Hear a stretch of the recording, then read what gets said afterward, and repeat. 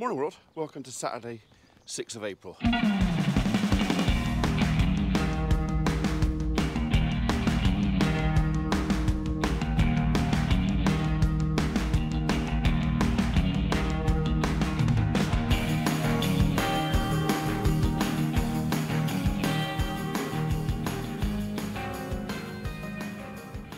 don't know what the issue is, but someone down here is really unhappy, bellowing and mooing and going on. There doesn't seem to be anybody there. Bed does want to refresh, but it's not that. I wondered if somebody was having a calf, because there are still a few left to drop calves yet, but it wasn't that kind of mooing. It's like I'm hungry, feed me mooing. Well, they shouldn't have run out. Not yet. I should have plenty. You've got plenty. You've got plenty. Honestly, I don't know what the racket is. What are you looking at? Nothing can get out.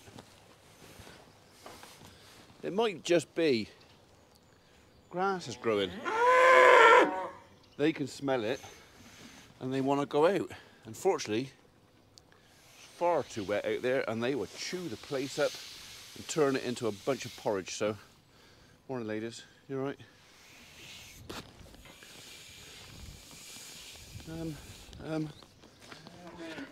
Apart from having a mucky yard, which kind of is to be expected, I can't see anything wrong. No one's hurt, nothing's injured. Who's making all the racket then? Eh? Hands up. Hello, mush. No sign. So I won't call it a false alarm because something's obviously upset them. And I don't know what it is. Anyway, so it's Saturday. I've got a load of work to do. We've got to refresh the bed in there, muck out in there, refresh the bed in there. I think all three sheds need refreshing as far as bedding's concerned. They're okay for grub. These guys are okay for grub. It's a bit coarse, this stuff. I'm not sure if that's maybe what they're complaining about because it's kind of, well, it's not as nice as the last bale we had. It's possible. The guys next door, nothing's hungry. They are whinging. You always, when you've got cattle, especially cattle because they are quite vocal if they're not happy, you've always got your ear out in this case of there's different sorts of moos and sometimes it's just talking to a calf, sometimes it's just, you know, cow's got a tit full of milk and she wants to draw it out and the calf's ignoring her. Sometimes it's just a moo, but occasionally it's different and it sounds like something's in distress, and that's what it felt like this morning, something was in distress.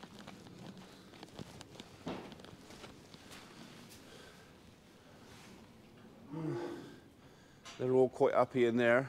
Like I say, apart from could do with some fresh straws as to Is there something in the air?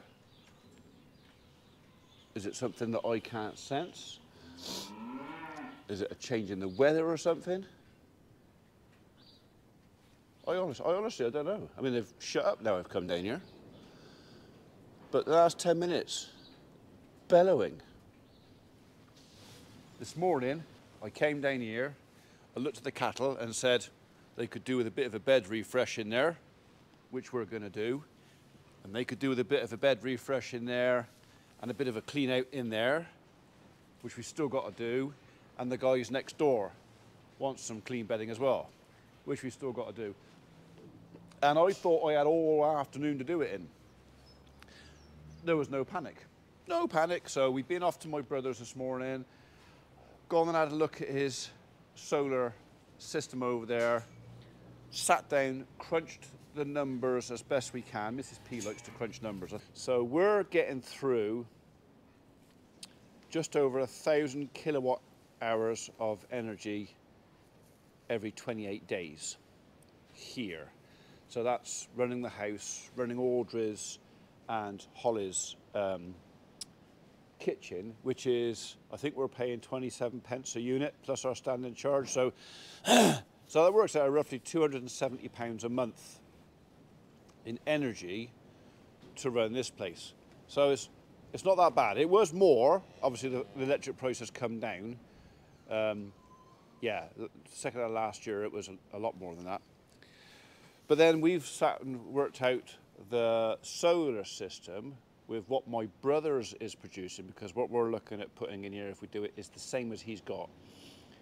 And the system he's got, the 6 kilowatt hour, 7 kilowatt hour, whatever it makes, plus the batteries, would cover at least half of our electric bill. So we're averaging here. So obviously in the summer months it will produce more, in the winter months it will produce less. So we're averaging over the year 500 kilowatt hours a month through the solar. That's nice. You can hear that. I haven't got to show it you. You know exactly what she's doing. She just got up and did that right in front of me. Lovely. So we're halving our bill. So say, for argument's sake, let's round it up to £300 a month of what we're paying on electric. It's not quite that much, but near as damn it, £300 a month. So 150 quid a month saved. Well, 150 pounds times 12 is quite a lot. So I've got to work on that number. 150 times 12 is 1,500, £1,800 a year. Sorry, just quick maths. So £1,800 a year saving in electric. Plus, if we get any excess, it gets fed back to the grid, which we get 16 pence a unit for as well. So potentially £2,000 a year in electricity, either saved or generated and sent back to the grid. Does that make sense? With this system. So that's now on 2/3 of our energy costs on the 7.7 kilowatt system, but they call it 7.7. I think it produces 6. Yeah. So £2,000 a year saving on our electricity. Now we've got to say, like I was going, for the money we would spend to put it in, it would take us 4 years to break even. Maybe just over 4 years, if it all goes to plan. Yeah, so you can work that backwards to roughly where we are. Yeah, I think it's worth doing. Mrs. P agrees it is worth doing, but then she's saying to me, right now, with the economics of the country and the world and everything else, that amount of money that's sitting in my building society account doing nothing, it's like a bit of insurance. If anything goes wrong, I'm spending my insurance. Well, I am, but I'm going to get it back. And then after 4.5 years, it's going to start repaying way more than whatever the building site is going to give me. So yeah, it's just crunching numbers. Right, I've got to do less talking, a bit more work. So I think what we're going to do is straw needs doing, but that's not urgent. I think I'm going to get that out of there first, get the muck out of there first, and then chip that, and then that's clean. I can shut them back in there on a clean surface and then straw this, so when they come back through, hello mate, everything's clean. Because it's going to rain later. Apparently it's going to chuck it down. So, and I'm not here later because my wife wants to go and find something or somewhere in Bath, and she's asked if I'll go with her to go and find this place. So that's 2 hours this afternoon I'm going to lose. All right, you going to cooperate today? Look at the mess you've made in here. Go on. Go on. Go on, get out. Out. Mind your feet. Mind your feet. Mind your feet. Go on.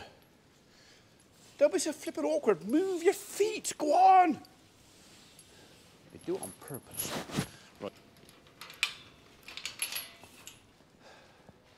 They've pushed all that forward, so we're going to have to dig that out and pull it all back again. So a bit more out of there.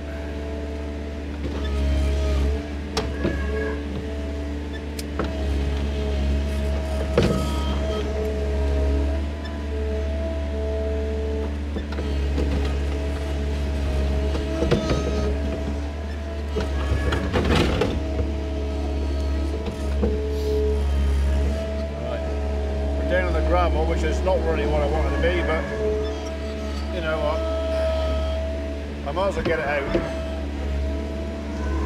Still put some more chip back on there and build it back up.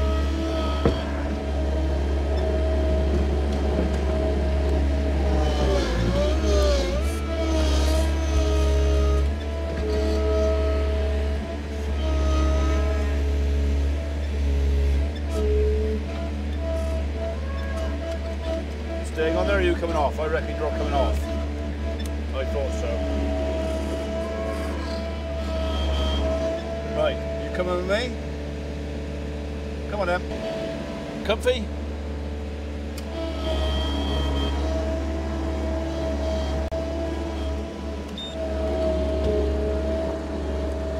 Right, we'll chuck this off. It's probably going to be about 4 or 5 loads, I reckon. But we'll bring a bit of wood chip back. Maybe not the first trip back. I think the first trip back will come back empty, the empty bucket, and then we'll just push the feed barrier forward a bit, get it back to where it's supposed to be.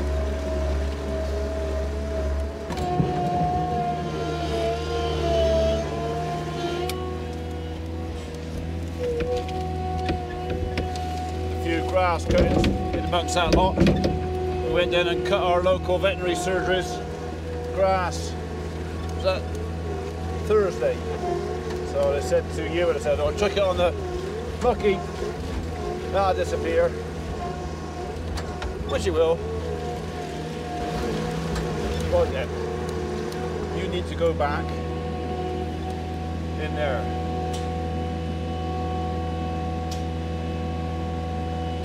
A bit like that. And like that. And then back to me a little bit.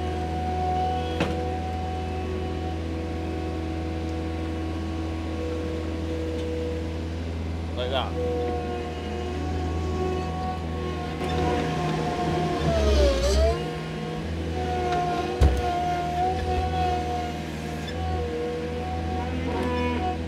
We're all going to stay on there? Yeah. Okay. We'll bring some wood chip back on the next load.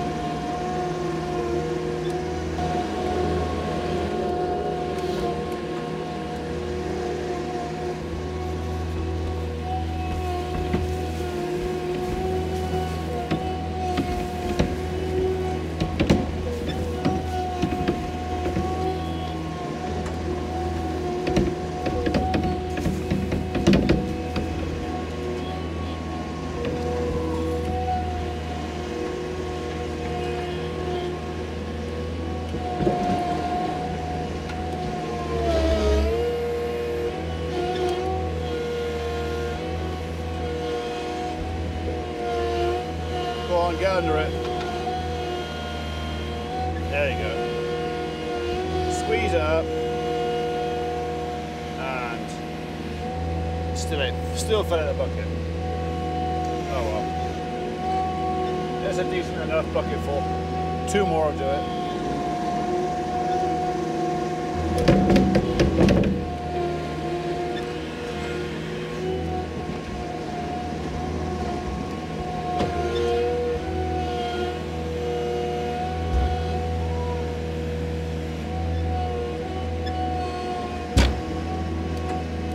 I'm not going to fit much more on there, am I? Get a bit more in that corner.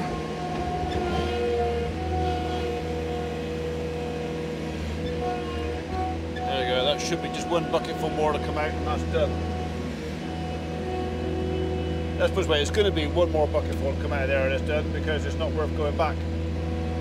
so I chuck it over there.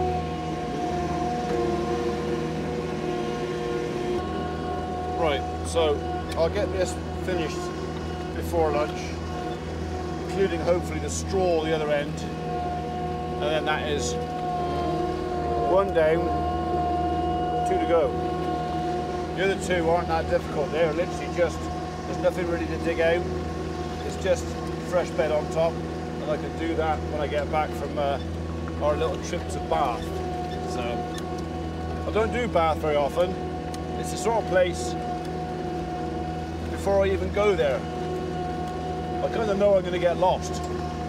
It's all one-way systems, and it's a case of, right, I want to go over there, but for me to get over there, I've got to go that way. Do you know what I mean? I might get, my onboard compass gets a little bit frazzled.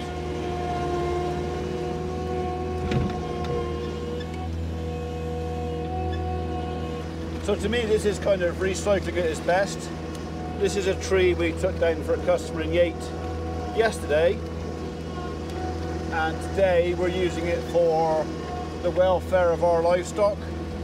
And this time, well no, a bit later than this, next year, that'll go out and be chucked on the land as compost. So a lot of leaf in this, not an awful lot of wood. It will be a bit acid. That's the downside, it is a bit acid, but I could always throw some lime on for that.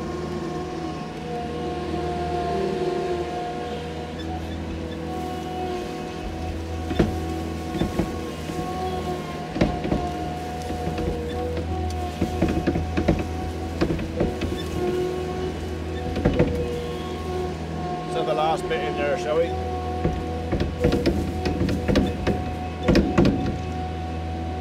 Nicely.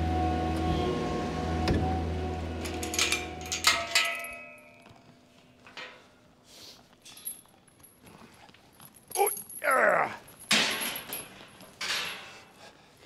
Go on, out you come. Out you come.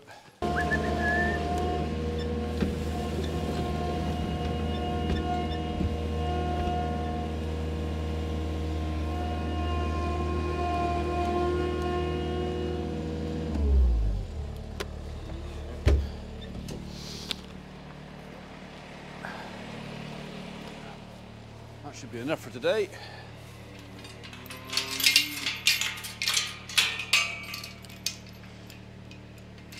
Let's not lose the chaining.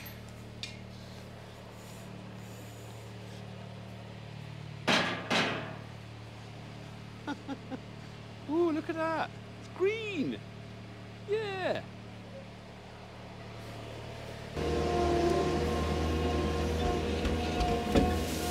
Okay.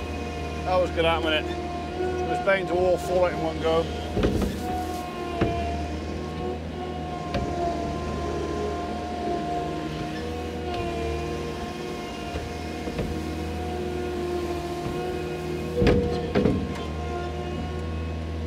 I'll spread it a bit with a fork from there, I think, so we'll have that last little bit.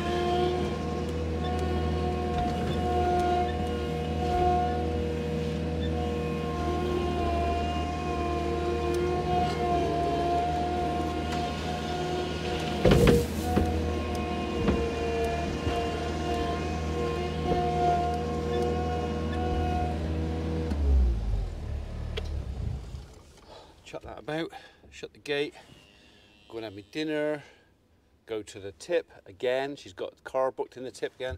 I don't know where she gets all this rubbish from. I mean, she's having a spring clean, she's having a house clean, and she said, I found stuff from going back when the kids were little, so another trip to the tip. So spend half my life going to the tip.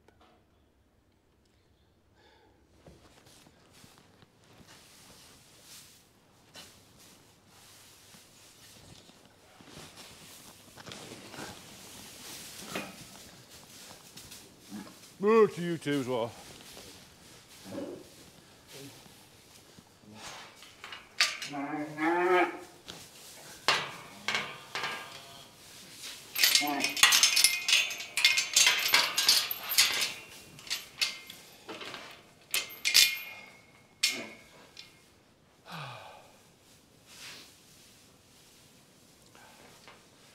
I'd say that's happy. Well, it looks happy. You happy? Oh yeah, she says she's happy.